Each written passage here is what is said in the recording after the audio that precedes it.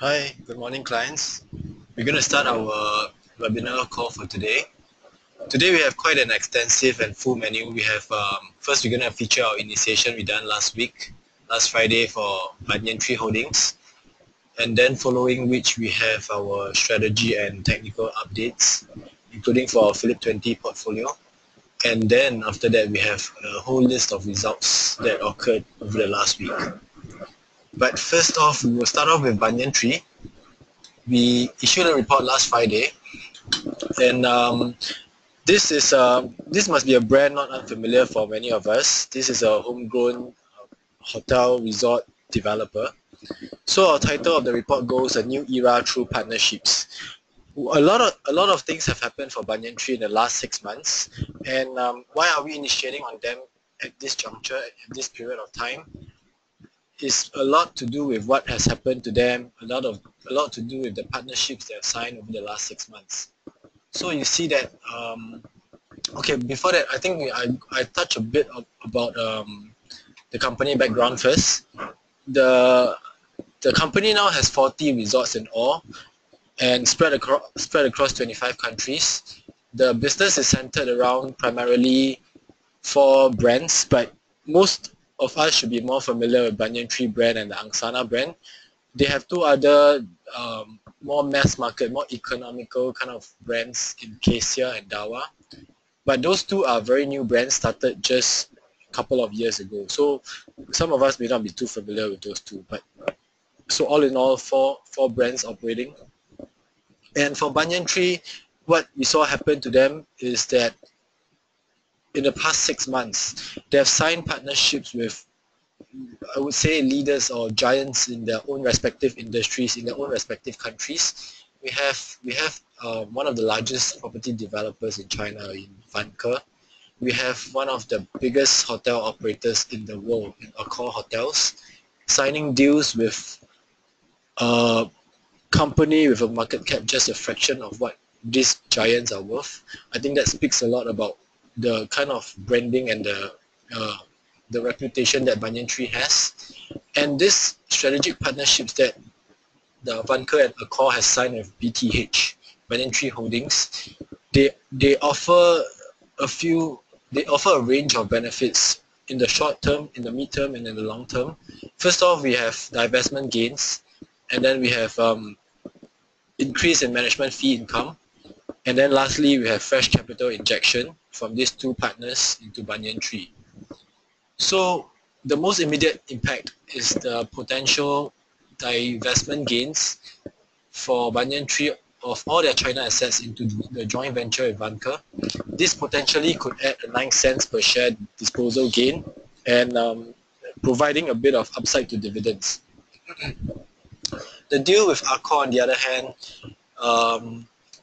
we know that they are one of the largest hotel operators in the world. They are opening 1 hotel on average every 1.5 days.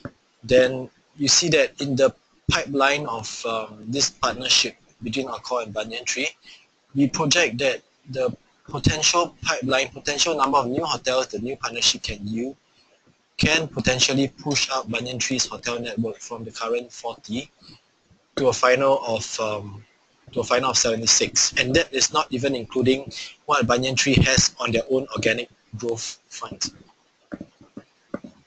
So we have just 3 simple investment merits, and we think these are very key, very strong merits on their own, strong enough for us to have a 77 cents target price, which we think is already is still on the conservative side, which I'll explain more on why that is so in a later bit. So the 3 key investment merits. Firstly, I talked about the significant capital gains that you can expect when Banyan Tree divests all their China assets into the JV. Secondly, the partnership with Vanke and Accor, they are likely to accelerate BTH, the growth in management fees. And lastly, we know that these 2 partners are going to potentially inject a total of 100 million Sing into Banyan Tree. Comparing with market cap now is about 400 over million. This capital injection is likely to enable BTH to reduce their gearing and at the same time reduce interest costs. So if we use, let's say, an average interest cost for them for Banyan Tree, we take it to be about 4% or 5%. Assuming a 100 million reduction in debt, you're going to save 4 to 5 million interest costs per year, and that's substantial. That's substantial given the magnitude of Banyan Tree's bottom line at the current moment. So I will go on to touch on the first catalyst first, which is the most immediate, the most near-term one, and that is the expected capital gains when Banyan Tree divests their China assets into the joint venture with China Vanke. So what is going to happen in this JV is that a new entity is going to be set up. The new entity is going to be called Banyan Tree China, to be owned 50-50 between the two partners, and Vanke is going to be the one providing the capital. Banyan Tree is going to be the one providing the resource as an equity injection. So they're going to inject 4 assets. As you can see here, this is the list of 4. And number one is a hotel management company. That is the company that is providing all the management services to the China resorts and the hotels. So this is an asset-light company. This is a services company. Not much assets to it. Is the one collecting all the fees. But 2 and 3, Laguna Chengdu and Banyan Tree Lijiang, these are what we believe constitutes the bulk of the valuation that you are seeing on the book right now. So as of FY16, the total book value of this disposal group of assets, the net assets value is 164 million. And like I said, we believe that bulk of the valuation comes from the land and the property in 2 and 3, Chengdu and Lijiang. Banyan Tree Ringha is a very small resort, so we're gonna just ignore that for the time being. So we will concentrate on 2 and 3, and we will try to estimate a market value for what these 2 assets are worth currently, to try to get a hold on how much we think the potential revaluation gains can be. So I will start off with Chengdu first, Laguna Chengdu. We think that this is going to add a 16 million revaluation gain, and how do we come to that figure? So first off, Laguna Chengdu is a project. They are on this plot of land in Wenjiang in Chengdu that BTH acquired in 2012, late 2012. The plot of land is huge. It's about 216,000 square kilometers. So with that, I have to bring you to another picture. You look at this map of Wenjiang. So this area highlighted in pink is Wenjiang, where the plot of land for Banyan Tree is situated. Wenjiang is not a very big place. Wenjiang is just 270 plus square kilometers. It's about a third of the size of Singapore. So we try to get the average valuation of the land in the area to get a hold on how much the market value of the current plot of land is. So to get the market valuations, we actually saw that in October last year there was a land tender, and on this site, which is 15 kilometers away from Banyan Tree's plot of land, 15 kilometers away, not very far, there were 2 plots of land separately sold for renminbi 3,009 to 4,003 per square meters. Granted that these 2 plots of land are very much smaller than Banyan Trees, which is easily 10 times what one of the land plot is sold for. So because of this bigger land plot, because we know that when land is transacted, when the land plot is bigger, typically they trade at a lower price per plot. So with that bigger land plot that Banyan Tree holds, we actually, to be on the prudent side, we take a 25% discount to the lower of the 2 transacted prices. So the lower of the 2 transacted prices is 3,009 per square meters, right? So we use a 25% discount, apply it to 3,009. We get a valuation of renminbi 2,009 per square meters, and this is the number we use to value Banyan Tree's plot of land in Wenjiang. So using 2925 per square meters as a proxy, as a gauge, we arrive at a approximate land value of 126 million. This number is 16 million higher than the 110 million that they are currently carrying on the books right now. And 16 million is actually 15% higher. So this is for Chengdu. So this 16 million revaluation gain is for Chengdu. And as a sanity check, we compare what we have projected to be the gain in terms of percentage with average land prices for commercial properties in Chengdu. So from our database, you see that this price index for property for commercial properties in Chengdu, right, from 2012 to 16, in the 4 years since Banyan Tree bought that piece of land, the average prices in Chengdu has risen 13%, which is actually not much if you compare it to other first-tier cities. So this actually shows us and tells us that this 13% increase actually is not very far off from what we are projecting, 15% increase for Banyan Tree's Chengdu plot of land. So from this, we figure that our estimate is actually, I think, pretty logical and not out of whack. So next I'll move on to Banyan Tree Lijiang. This is where a bulk of the valuation gain is going to come from, because this is a resort which they bought they opened in 2006. So you're looking at a 10-year you're looking at an appreciation over 10 years, and we all know how much like we all saw the frenzy and the kind of appreciation that Chinese properties and land prices have gone up over especially the last few years. So we use again another the price index for average property prices in Lijiang, because in this vicinity we actually found that there was a lack of comparable prices of land. So because of that, we actually use an estimate of growth rate that is consistent with what we see as the average rate of growth in the property prices from the index, and we see that from 2006, in the 10 years thereafter, property prices in Lijiang actually doubled. So with this kind of magnitude of gain, we actually assume that disposal gain can be as much as a doubling of what they are carrying on the books as at cost. So right now on the books is a 51 million of PPE. We think that bulk of this 51 million is going to come from Lijiang. It's going to come from Lijiang because, as I mentioned, Ringha is a very small resort.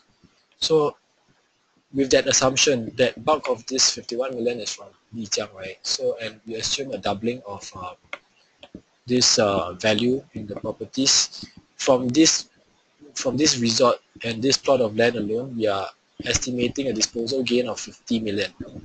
And I think if you look at how much China property and land prices have risen over the last few years, to say that these property prices have doubled in 10 years is not far-fetched, because for something to double in 10 years, you're just looking at an annual growth rate of about 7-8% CAGR.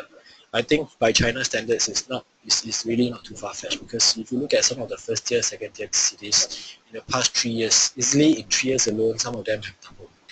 So for this Lijiang, we say that we estimate that in 10 years to double. I think it's pretty within sane projection limits. So all in all, just now I mentioned about first Chengdu 16 million, Lijiang is 50 million. So all in, we estimate that the total revaluation gains could come up to 66 million. If you add that to the book value, potentially the valuation of the disposal group could come up to 230 million. So Banyan Tree is going to divest half of it into the JV as equity injection. This is their part. They are injecting properties, as I mentioned, and then Bunker is injecting cash, right? So they're injecting 50%, and then the other 50% they're getting in cash. So potentially, cash proceeds can be up to 115 million. So any upsides to this total revaluation gains can be can be a catalyst for the upgrade. So with this amount of cash that they're going to receive, we would not discount the possibility that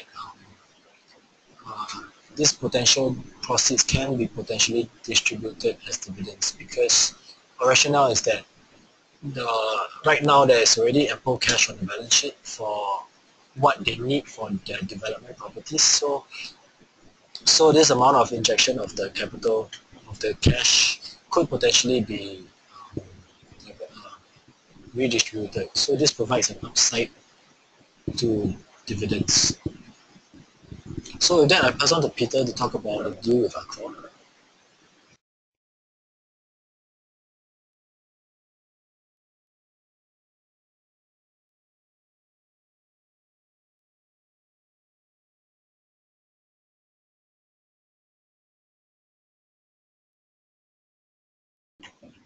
Right, good morning, everyone. So you heard from De Hong, we talked about Vanker. So Vanker will provide a short-term kicker to its to the stock price. So for Arcos wise, it's more of a medium to long-term strategy for them, and you will not get immediate gratification for it. I mean, in terms of this the development strategy. Okay, nevertheless, let's quickly jump into the key points of the strategic partnership. So first thing first is that how it works between Accor and Banyan Tree is they will be co-developing hotels and service residences. So under the four Banyan Tree brands, but more importantly, we believe that they are looking at the higher end brands, which is Banyan Tree and Angsana. So the strategic partnership lasts about 12 years and it is extendable. Okay, Accor has subscribed for about $24 million of mandatory convertible debenture in Banyan Tree Holdings. So the debenture has is convertible for a 5% stake in the company at a 60-cent strike price, and there is also an option to increase the stake to 10%. And finally, how Banyan Tree's role in the strategic partnership is mainly to undertake brand management activities. And the key benefits for the partnership is that it allows Banyan Tree to leverage on a core strength, and you allow them to drive new hotel expansions in new markets. And I'm referring namely to Africa, the Middle East, and the US. And our expectations is 2 to 3 new property launches per year with an asset-like strategy. And how it benefits Banyan Tree, it will be accretive to its EBITDA in the longer term. And finally, it will expand clientele by leveraging on Accor's globally recognized loyalty program, which is the Club Accor Hotels. So we will look into it in a more detailed. We will go into details in a slide later. So in order to understand the partnership between the two companies, it's important also to understand where Banyan Tree stands in the core strategy. So if you pay attention in the chart over here, this is a summary of Accor's acquisition in the past 1 year. So they made about 10 acquisitions, or about 10 acquisitions in the past 1 year, and Banyan Tree is over here, which is made in December 2016. So the thing to take away from all these deals is that 9 out of 10 deals, they are focused in the luxury and upscale hospitality assets. And why is it so? Is because Accor's portfolio only have about 12% in this segment. So they are trying to bring up the game and step up in this particular segment. We'll look at it why in a slight time. So acquisitions in the past year has mainly been targeted in the high-end segment. So like I said, about 9 out of 10 of them is in the upscale segment. Okay, so this is the comparison between the largest hotel operator in the world. And one thing familiar over here is that upscale and the higher end hospitality assets within the three hotel operators, you can see that for example, Hilton, Intercontinental, and Marriott, they have at least about the lowest is Intercontinental, which is about 19% of it in the upscale assets. And in terms of profitability wise, it brings in higher EBITDA margin of about 20% or so. So the reason why I excluded Wingham is that it's a cost driver, it's a cost leader in the industry, even though majority of its assets is in the mid-scale and below segment. So why is it important for them to boost up the upscale assets? I mean, I'm referring to Accor. It's because of mainly of two reasons. What I just shared just now is about a higher profitability. You can see that for Hilton, Intercontinental, and Marriott, even for Intercontinental, at 19% exposure to the luxury segment, EBITDA margin can go as much as 40% and upwards. So it makes sense for them to boost up exposure in this segment. And more importantly, the second reason is that it's less susceptible to disruptions from sharing economy platforms such as Airbnb. Okay, we are expecting the partnership to add about 3 to 5 new properties annually from 2020. So why 2020 is because of the kind of assets that Banyan Tree Holdings the kind of assets that they build. So when we look at the product offerings of Banyan Tree, I'm referring to the resort segment. It's unlikely for them to.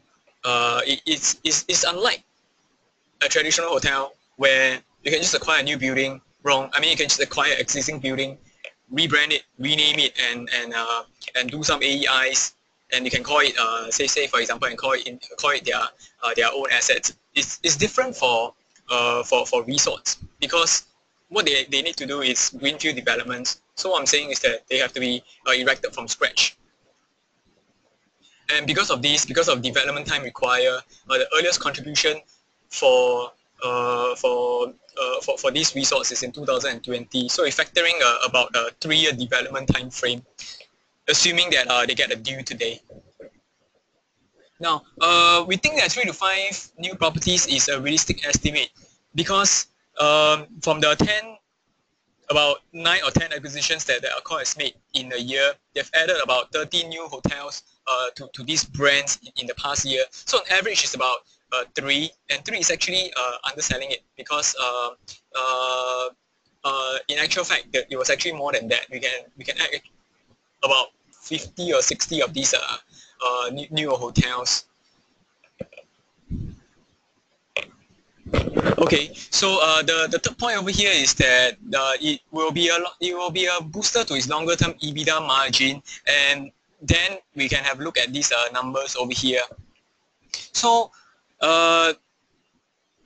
let's keep these the numbers. I mean, like the majority numbers in the interest of time. So just pay attention to this part over here.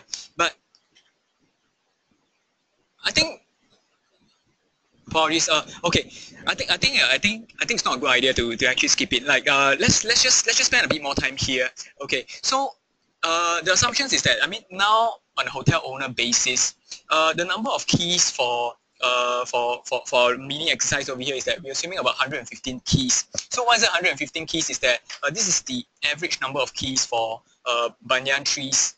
I'm saying Banyan Tree branded Banyan Tree 3 branded hotels. It's about 115 keys. So RevPAR is about $300, which is about a 20% discount to the current RevPAR. Talking about 1Q17.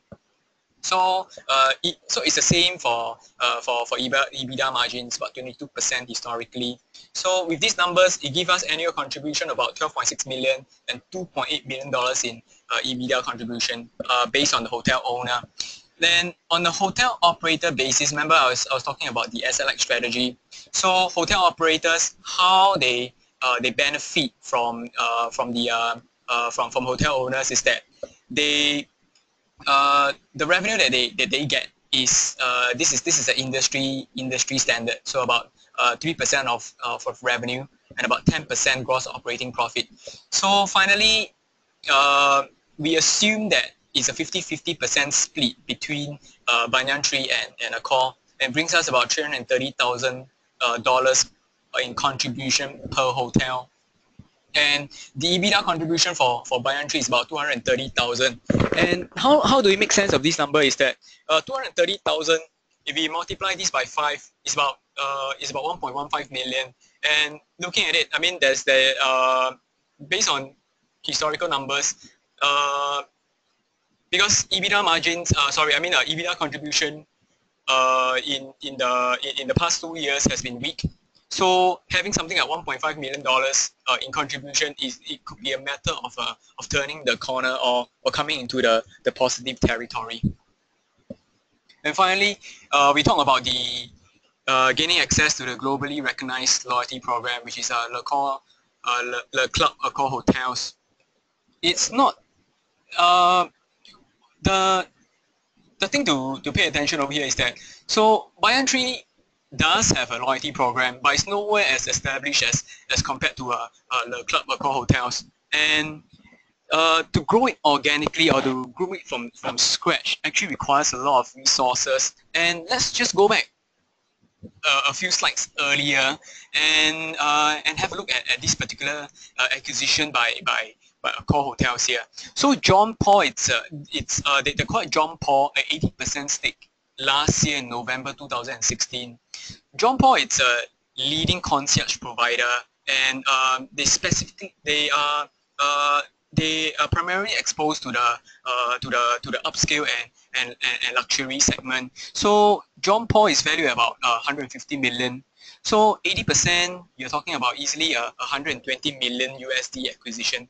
So if you match this against to Banyan Tree's current market cap, I mean, you're talking about like, so John Paul's acquisition about 120 million USD is about equivalently to about, say, 170 million Sing dollar.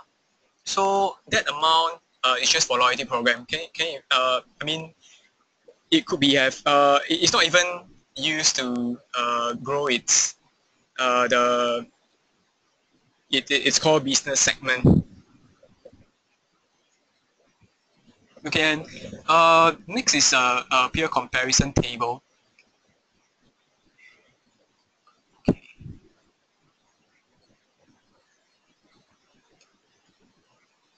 We'll come back to this slide. But I think let's get into the more juicy part, which is the valuation wise. So valuation wise, we are using some of the parts, and our EV/EBITDA multiple that we use 10 and versus the large cap hotel operators, which is on average of 13.7. So large cap peer average is here about 13.7. So small cap peer average about 20.6. And at this point of time, the company is trading at 0.75 book value, which is below the average of 0.9 after the GFC period. Now, we are using some of the parts to value the company. So three business segments. First is the owned hotel business. We use a 20% discount to its to FY17's estimated book PPE's book value. So this is consistent with the current price discount to book, but at the same time we also maintain a conservative stance because it's much lower compared to the average price to book discount of 10%. And for its property development segment, we're using a 30% discount to RNAV and assuming a 20% development margins. So 30% is also consistent to what our in-house discount value that we use for mid-cap property developers. And finally, for its fee-based segment, that's the reason why we shared about the EV/EBITDA multiple in a few slides before that. So we are using 10 and assuming a 30% EBITDA margin. So 30% EBITDA margin is very consistent towards what was actually what they actually made in the past few years.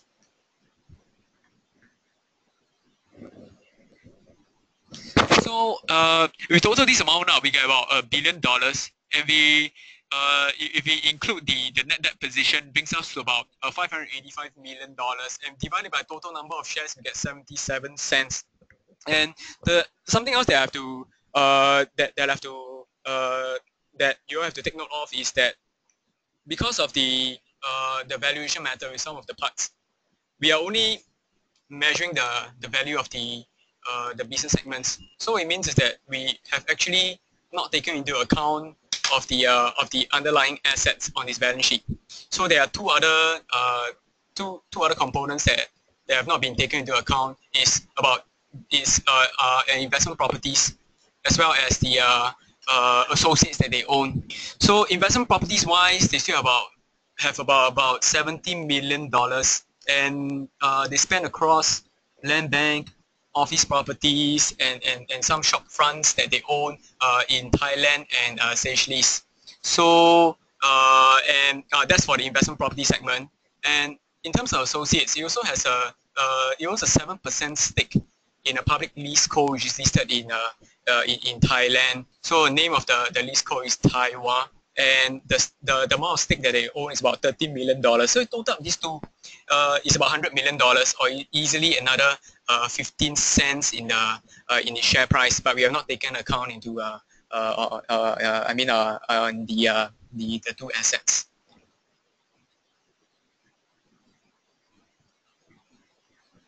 And something else to mention is that we have further upgrade catalysts. So two main ones is, of course, valuation gains.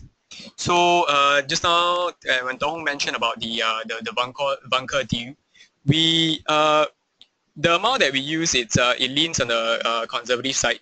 So we might be expecting some positivity from it. And secondly is the visibility of management fees from the two deals. Okay, now we will move into results. So first up, we have CapitaLand, and basically the second quarter of 2017, the revenue has dropped about 12%, and this is mainly due to lower contribution from Singapore development projects. So if you are familiar with CapitaLand, they do not have any new land on their balance sheet right now. So in terms of Singapore development property, they are basically just clearing whatever they have on their inventory. So EBIT wise is 67% higher because of a better performance in the China development projects, as well as the higher revaluation gains and absence of provisions made in second quarter of 2016. And provisions were made for the some Singapore development projects. Okay, and operating PATMI, it has apologies, there's a typo over here. So, but operating PATMI we have grown about okay, these numbers are wrong anyway. Okay, let's just skip these numbers here. Let's look at PATMI. PATMI grew about 97%, and this is mainly due to the newly acquired properties in Japan. So there were higher contributions from there, as well as there was also a divestment in one of their an office properties called Innov Tower. So just three key things here. Inventory, like I mentioned, inventory of unsold units in Singapore has continued to be wind down. So risk of ABSD clawback has been greatly reduced. And what we are referring to is this particular development project called Victoria Park Villas. So at this point of time, it's about 60% sold. They have about 1 year more to go before ABSD kicks in. And just in one quarter itself, they sold about 40 units. And 40 units is about 40%, and we think that it has moved tremendously compared to the first quarter of this year. So more to be seen.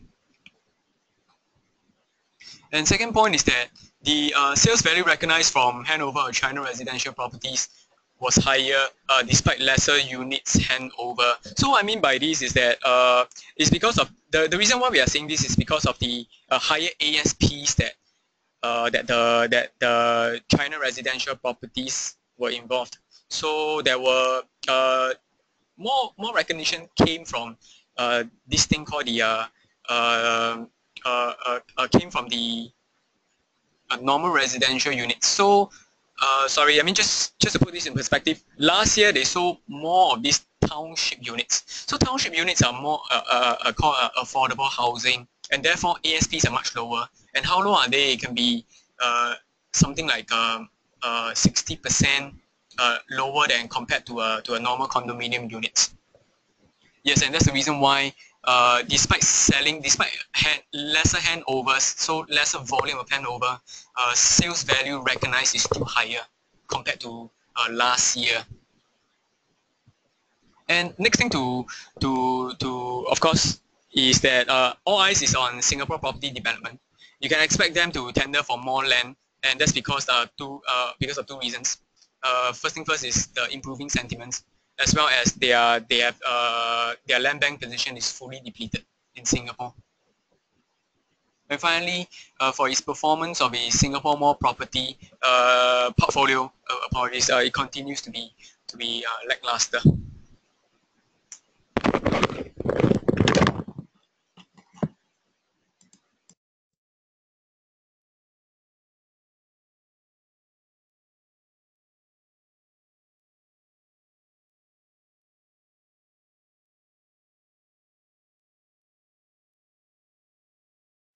Hello, good morning. Okay, I'm Jeremy. I'm presenting the Senior Investment and Finance and DBS results. So, Senior Investment and Finance second quarter results is very much in line with our expectation and is on track for massive PEMI growth. And I think the key thing about this massive PEMI growth is that it is it's the kind of strategy which they can control, and when I mean that they can control is the profit growth from improving the deposit costs. So and also through improving the deposit costs, the LDR, the loan to deposit ratio, would be expanded, and therefore that it would actually improve the net profit. So what we see here is that the net interest income grew 16% higher year on year, as the LDR ratio expanded from 82% to 89%. And the deposit costs, in our own estimation, has improved to annualized rate from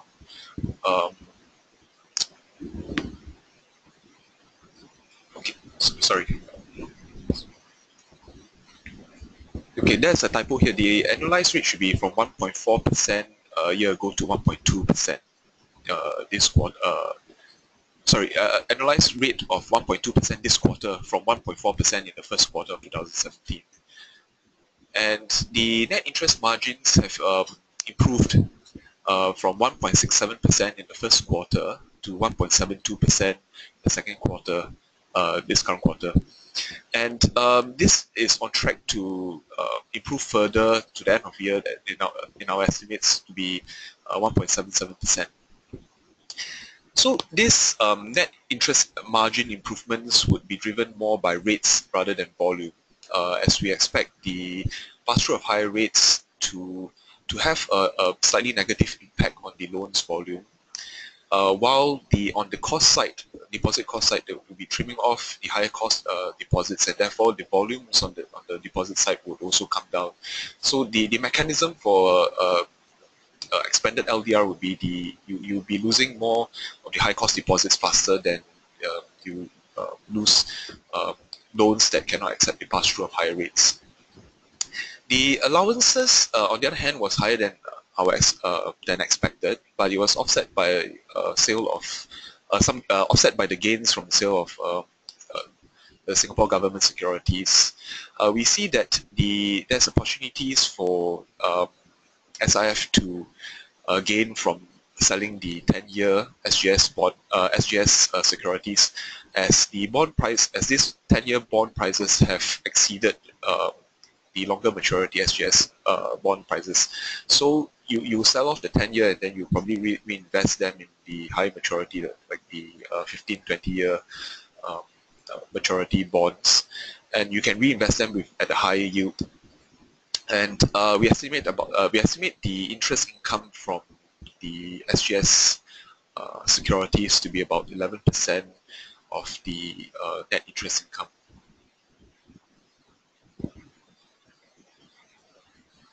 So next will be DBS Group Holdings. Okay, the main theme for us DBS is that the total income has been flat year on year, right? And the flat total income does not support the rising provision expense, or in that sense, moving ahead if provision expense were to surprise on the downside. So there's two main problems here moving forward operationally, is that if total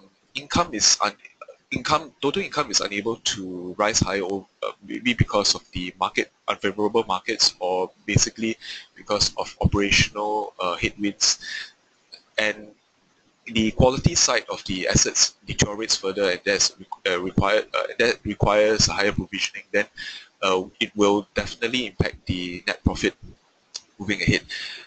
As we can already see that the coverage ratio has deteriorated from 103% to the current 100%, despite 350 million gain from the sale of PwC building in the first quarter was used to help boost up the general provisions, right?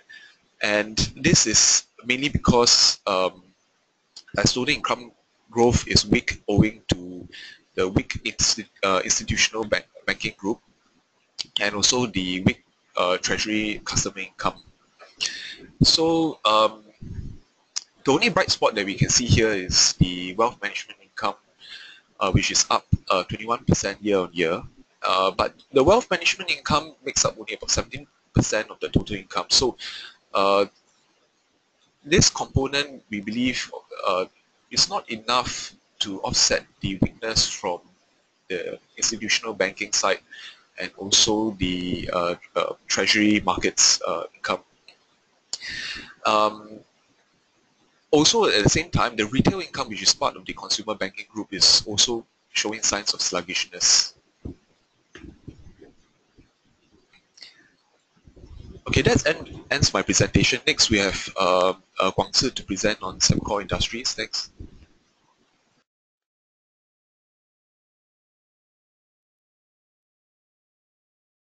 Hi, it's Guang Zi here.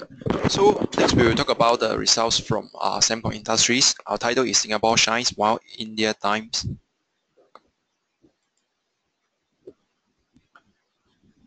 We maintain our rating of accumulate with unchanged target price of $3.50, and the last done price was $3.18. Let's take a look at the results. So the top line revenue went up by 18% to $4.4 billion.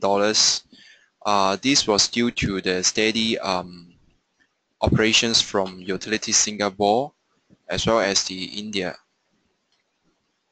However, the well-performed utilities segment's results was offset by the decrease or weak performance from marine's operation. So in terms of gross profit, it only went up by less than 2%. This was due to the lower profit margin from marine segment.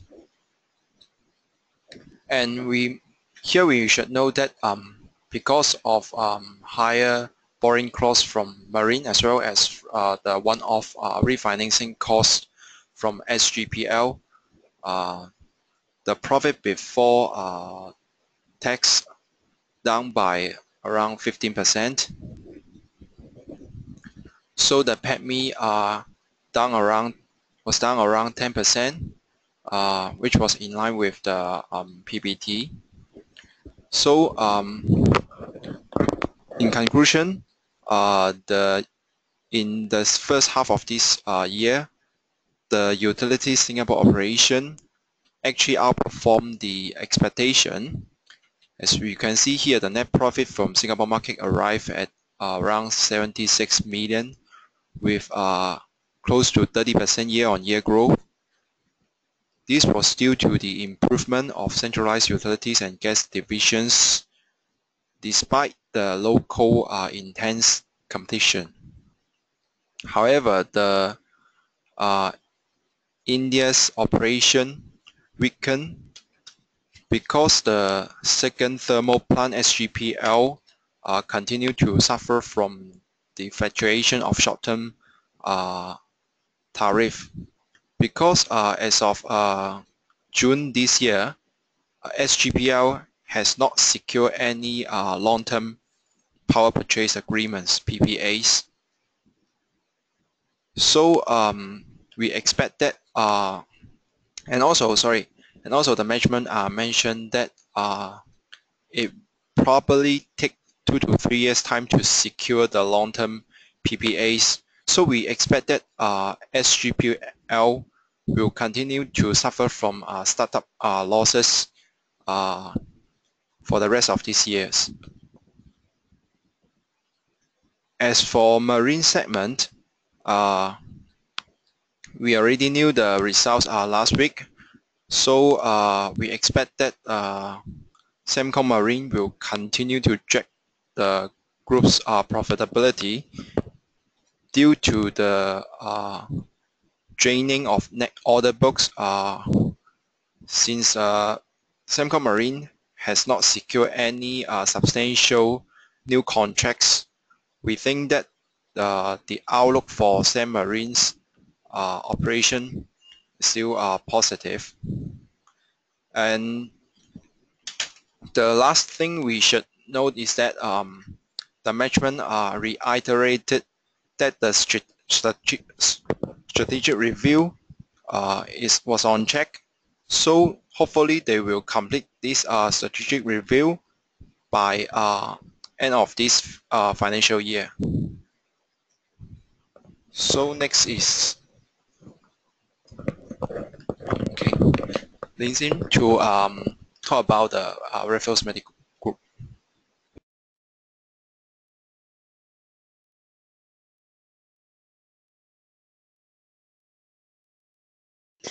Thank you, Guangzi. So Raffles Medical,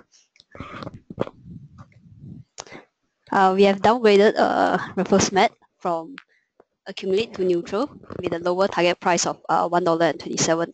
The previous target price was $1.49. So today I would like to drive to you 3 main points. So what happened in the past that caused the flattish revenue as well as earnings? That was because of lower patient volume as seen for the past 6 months. And the second thing that I would like to point out is the persistent high staff cost pressure as Raffles Med's ramp up their capacity.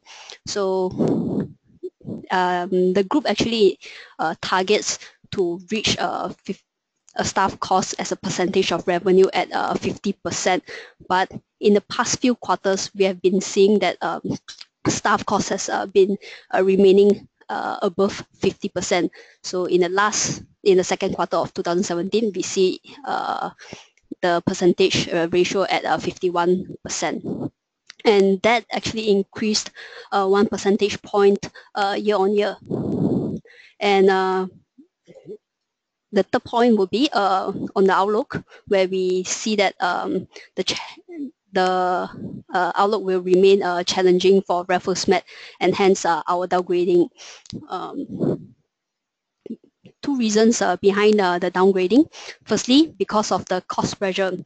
So as mentioned, as they ramp up capacity, they are going to continue their recruitment drive for their Raffles Hospital extension, which would be opening in 4th quarter this year, and the 2 new China hospitals as well.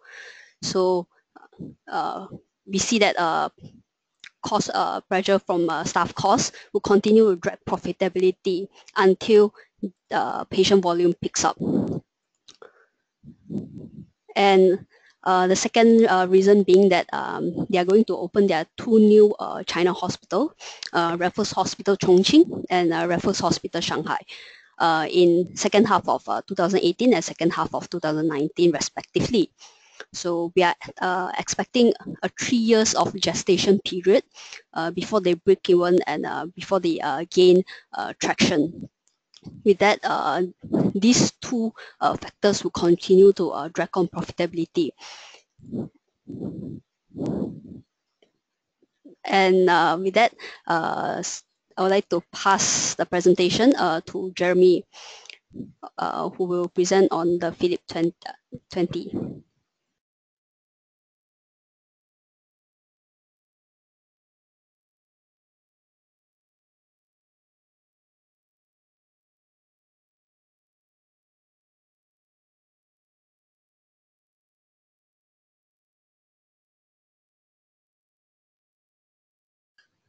Morning guys, Jeremy here.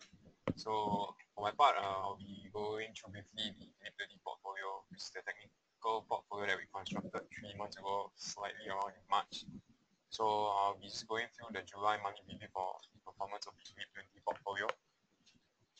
So before we actually review the portfolio, I'll just run through the price performance of the STI for July and what has been happening for at least the first half of this year. So on the screen you can see over here, this is the STI daily time frame chart. So obviously STI has been moving pretty nicely in an uptrend since around November of 2016 last year. And you can see the STI has continued to make a series of higher highs and higher lows, which justifies for the uptrend. And ultimately you can see what is sort of propelling the STI higher in terms of a technical standpoint. Can you guys hear me?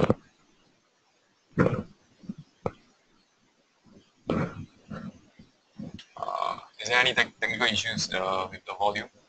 You can simply type into the chat box if you guys can hear me. Okay, I guess it's alright. We'll move on, continue to where I stopped. So like I mentioned just now, I'll be talking about the STI price performance. So on the chart again, this is the STI. What I've been saying is that STI has been moving pretty nicely in an uptrend since the start of this year. And what has been sort of propping the STI up, you can see over here in terms of the technical price point is the 20 and 60-day moving average, which is shown by my red and blue line over here. So every single time you can see when the STI sort of dips below and moves into a correction, once it tests the 20 and 60, which is the red and blue line, you can see some sort of a buying happening around the area, which happens like 3 times for the past 6 months. So the two more recent cases happened in April again, which forms another higher low point, as well as another point which happened around June to July this period. So all in all, the uptrend is still intact. But what I want to emphasize that happened in July was that you can see somewhere around in May, the STI has been stuck in a range bound kind of a price action for the 2 months period from May to around July period, around the 3,274 range high to the 3,189 range low. So ultimately, the STI has been stuck between that range for the 2 months period, and ultimately in July, what we got was a bullish breakout to the upside above the 3,274 level, and that sort of justifies that the uptrend is ready to move ahead again, which is what the title is, the uptrend is re-established. So moving forward, what we see for the STI in terms of a technical perspective is we should continue to see STI moving forward to the upside, and some possible target on the STI for resistance level are the 3,387 level, followed by the 3,458 level. However, on the flip side, if there is any correction that would come into play, what we would expect is, in order for the uptrend to sort of still validate itself, the red and blue line, which is the 20 and 60-day moving average, should continue to play its role of supporting the price and the uptrend, and we should see prices continue to rebound off the 20 and 60-day moving average for this uptrend to proceed ahead. On the flip side, in order for the sentiment to change to the downside, the important and most crucial level to watch in my opinion, would be this 3189 level. Why so is because you can see STI since around May, the level has been holding up relentlessly for the past 3 to 4 occasions, shown by my highlighted areas. So you can see this previous resistance turn support area has been sort of a interest point to the market, and ultimately, if we do actually revisit this level, and if this level give way to the downside, there's a high chance that the STI might actually move into a deeper correction. But as of now, that shouldn't be the worry, as the uptrend still looks pretty healthy. And hence, we move on to what happened to our Phillip 20 portfolio, which is constructed on our technical criteria. So in July, a total of 5 trades were closed, 3 taken profit and 2 hit stop loss. So as you can see over here, Sing Medical was closed with a 55% gain, followed by China Aviation Oil and China Sunteam with a respective 9.7 and 8.7% gain. The reason why we closed out these 3 positions was because there was some sort of a bearish sentiment kicking into the market, which is why we sort of taken profit on these 3 trades. Nonetheless, the long-term trend for these 3 counters remain firmly on the upside, and we'll continue to watch these 3 counters for possible entry points to get back into the uptrend. And on the loss side, unfortunately, United Engineers hit a loss of 9.06%, as well as SOG with a 9.77% loss. So ultimately, the realized average gain on an equal weighted basis of a Phillip 20 portfolio for the month of July was up 2.74%. And then obviously with the help of the sort of a roaring STI whereby it gained 3.2% for July, the market movement within the broad-based market was pretty lively as well, which sort of helped us enter into 8 new positions in July. So these are the 8 positions that we entered, namely Black Gold, Franken, HMI, Hi-P, MM2, Riverstone, UMS, and Valuetronics. So the biggest dragger right now within these new entrants from July is Black Gold. Currently, as of Friday's close price was down 17%. And then the biggest winner since the trade was initialized, Hi-P was the biggest winner with 25% gain. So net, all in all, P&L for the new entrants remain relatively flat as of now. So I think we're going to give it more time to see the performance moving ahead. For more information about the rationale behind all these trades, you can actually take a look into our technical pulse report, whereby we actually hyperlink every single report to the sort of initial entrance report that we actually come up with in the entry date, shown in the technical pulse report. And hence, with the new entrant and stop loss and close position, the portfolio has been trimmed down to 16 stocks. So we still have some leeway to sort of add stocks within our portfolio. And here are the watch lists that we are sort of watching closely for some possible entrants to sort of fill the 20 counters up for the Phillip 20 portfolio. And last but not least, here is the final updated Phillip 20 portfolio as of Friday's closing price. So these are all the live trades that are still sort of playing out within the Phillip 20 portfolio. And as of last Friday's close, the total average unrealized gain and loss is down roughly 1.3%. So to reiterate again, how we calculated this particular gain or loss is we actually place an average equal weight of 5% on each trade, which means 5% weighing of each trade from our 20 stocks within the portfolio. So past performance for May was up 3.37%, June was up 0.33%, and the most recent July performance was up 2.73%. So moving forward, we'll continue to update the Phillip 20 portfolio for more new entrants as well as exits, and the monthly review that will come up every single first week of the month. And just a bit on a weekly strategy report. So our team's view on the weekly strategy report, fundamentally we remain neutral on the STI target of 3270. Sort of a theme for this week, Singapore Monday is macro nirvana, basically because of the recovery in the global indicators, namely in exports, IPI and PMI. which tracks better than expected data. And then inflation remains subdued, but interest rate uptrend looks firmer with unwinding of balance sheet. And then last but not least, several sectors in the Singapore structurally challenged, such as marine, transport, telecommunication, and retail. And some cyclical headwinds are within this sector of construction and healthcare. Strategy-wise, remain buy on sustainable yield and property. And hence, for yield play, we continue to be optimistic for Asian Pay TV, CCT, Maple Industrial Trust, Ascendos REIT, and for property, CapitaLand, Wheelock, Chip Eng Seng, and others such as Hybrids Investment and Banyan Tree. With that, we've come to the end of today's webinar. We'll leave the rest of the time for Q&A if there's any questions. Thank you.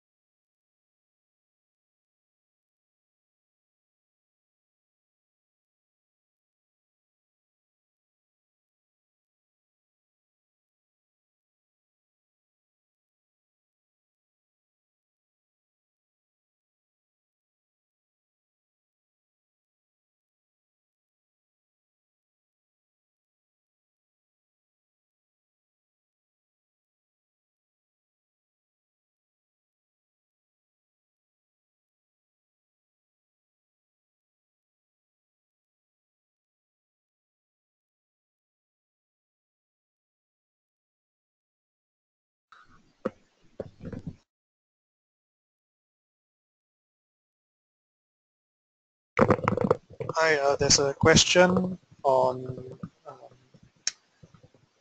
ESR in talks to buy Sabana REIT. What investors should be doing? We've already had a few reports since January advising investors to buy, so the view remains unchanged.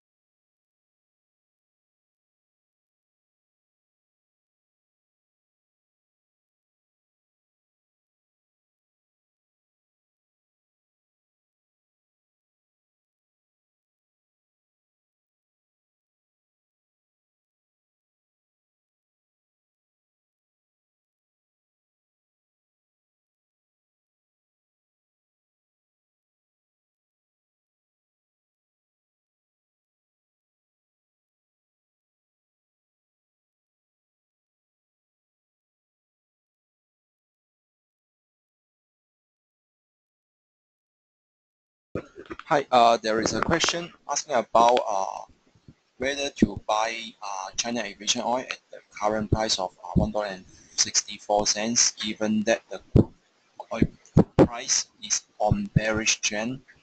So here we should understand that the CEO's business model has little business with the oil price itself, because it operates the trading business, which they underspread between the selling price and buying cost. So it's the trading volume that matters for CAO's business. Another point is we should focus on the bottom line driven investment, which is the SPIA, Shanghai Pudong International Airport Fueling Company. So the driving factors are the passenger traffic as well as the air traffic. So in the long run, we are positive on the civil aviation industry in China, especially China will continue to open its market. So we think that in the future, the uptrend air traffic will drive up the fueling volume, which can translate into more profit to the bottom line of CAO. And also, based on the current price, if CAO can continue its dividend policy, so we estimate that this year the dividend yield can reach around 3%.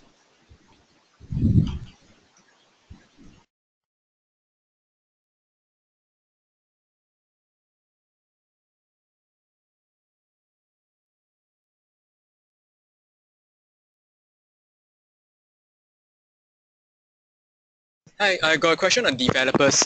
So the question is about the risk that developers will overpay for the price in the recent land bidding, and might translate into future write-off in the I mean like future write-offs. So the way to look at it is as such. So demand-wise, just in this year, we're talking about a thousand units in absorption. So compared to the past 3 years of 600, you can see that demand has accelerated within this short period of time.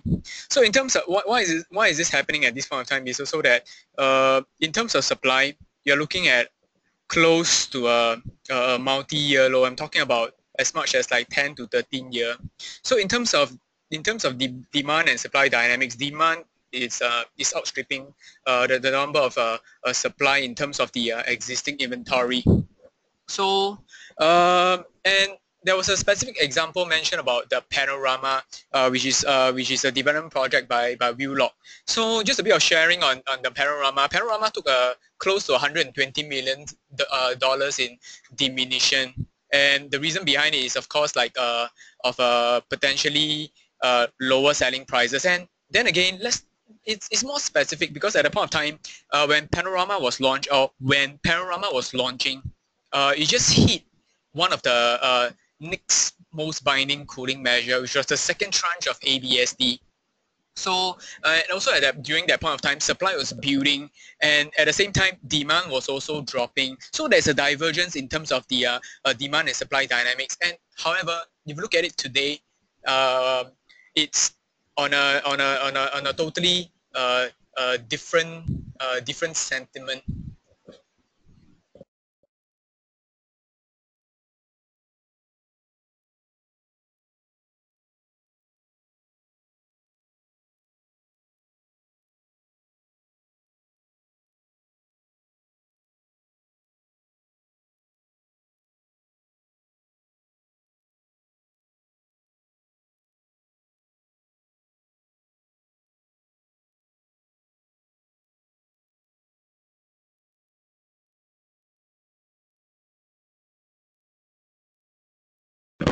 Hi everyone. Due to the interest of time, because we have another webinar which we should be taking place shortly. So we have come to the end of our presentation. So we'll see everyone next week.